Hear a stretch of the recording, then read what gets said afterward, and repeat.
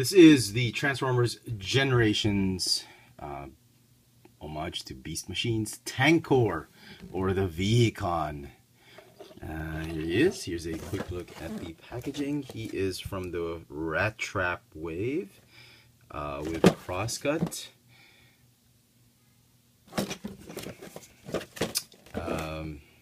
Wave 1, 2, 3, 4, wave 5. Is that it? Possibly wave 5 or wave 4 revision. Anyway, wave 1 was the Trail Cutter, Orion Pax Wave. Wave 2 was the Hoist and Thundercracker Wave. Wave 3 Waspinator and Skids. Wave 4 was Scoop, Armada Starscream. Wave 5, alright, wave 5 with Tankor and Rat Trap. Wave 6 is G-Axis and Windblade, and then hopefully wave 7 Chromia and RC. So here he is. He's a little bit pug-sized, as is an homage to the, I think, Beast Machines. I never really got to watch that entire show. Beast Wars was okay. Beast Wars Transmetals, and then Beast Wars was an okay cartoon for you know, back in the day. That it was pretty hot. And then they made Beast Machines. I was like, okay, Beast Machines. They're like beasts that are machines. Why don't you just make them transform like into cars and machines and vehicles like the old days? And you know, Hasbro was trying to keep it fresh, and it did work for a while. I mean, people were back into Transformers. I mean, people wanted Transformers because of the Beast Wars, and you know, and they set the standards for articulation and movement of the figures, and they were posable now. So anyway, that was a long time ago. So Tankor, very, very pug-sized. Just to give you an example, here he is with Revenge of the Fallen, Hunt for the Decepticons. What's this guy's name? Hailstorm. He's still taller than Hailstorm. I thought he would be as tall, head to toe, not including this one, not including the weapons, just head to toe. I actually thought he would be smaller. Now for the big test: is he taller or shorter than Age of Extinction Drift?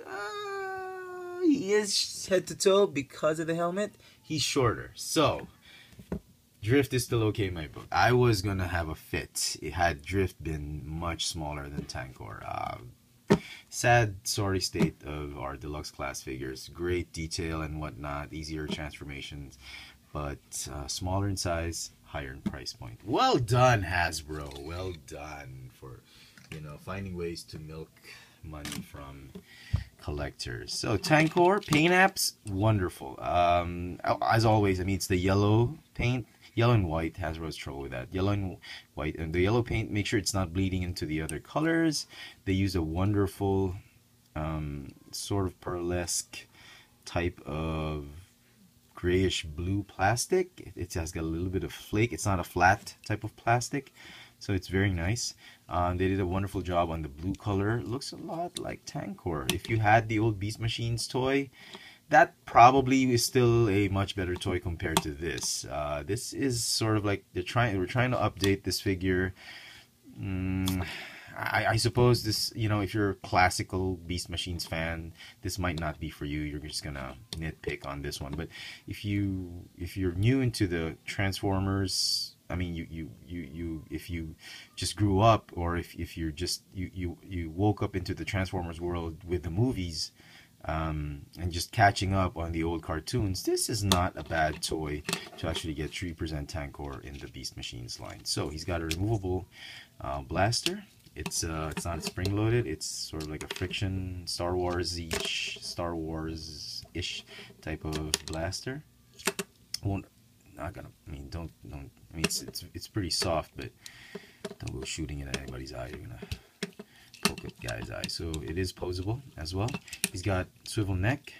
He's got a ball hinge shoulder, bicep swivel, double hinge elbows because of transformation. He can close his claws, so hand articulation, that's nice. No waist because of transformation. Ball hinge hips, hinge knees, and a little bit of a foot articulation because of transformation. So it's Tankor. I mean, you have to judge this figure based on who he is, not just for a toy in itself. If it's just a toy itself, you're gonna have problems. So transform him, very easy. Go ahead and fold out the feet. You don't even need the instructions for this one. If you've been watching a lot of the Beast machines, you know, the transformations aren't that complicated. Back in the day, it was only when Revenge of the Fallen and Transformers the movie came in that transformations were more challenging. Anyway, how you do this? Okay. Oops, sorry. Fold it like this. He's got these spinning buzzsaw, which is really just again an homage to the Beast Machines figure, I think. Okay, like that. And then like this. And there he is. He's supposedly a Beast tank. He's a Vehicon! And again, as you can see, there's a lot of gaps here and there. They were trying so hard to make him as updated, an updated version in robot mode, that perhaps the transformation had suffered a bit, and the alt mode, yeah, I think they took into consideration more of the I think it was more for the robot mode than the alt mode, if at all. There's a peg right here, which I don't know what to do with. Oh, it was for the back. Sorry, my bad. When transformation. Anyway, so there he is. Tankor. A lot of Beast Machines fans are probably going to be after this one, but here in Manila, this one is a peg warmer. He's not the best one in the wave. I mean, if you had to get anybody, Rat Trap would be good. Crosscut doesn't appear until the Jihaxus wave, so interesting enough. So yeah, yeah. Overall, I'm gonna give this one a 7 out of 10. It's not bad, but it's definitely not a wow figure. Again, if you're a big Beast Machines fan, this is okay. This is really great. So there you go. I hope you enjoyed this video. If you did, please click thumbs up icon at the bottom. Follow me on Twitter for my toy purchases, Instagram for my toy sightings here in Manila. Check out all my video reviews on this channel, Chefatron. This has been the... Oh! Almost forgot about this one. He comes with a comic book in which he has a cameo where he argues with Starscream on leadership, and that's about it. This is still from the Dark Cybertron line. We get to see Metroplex, I think. Oh yeah. So... yeah. Thanks for watching. Transformers Generations, IDW Deluxe Class, Tankor.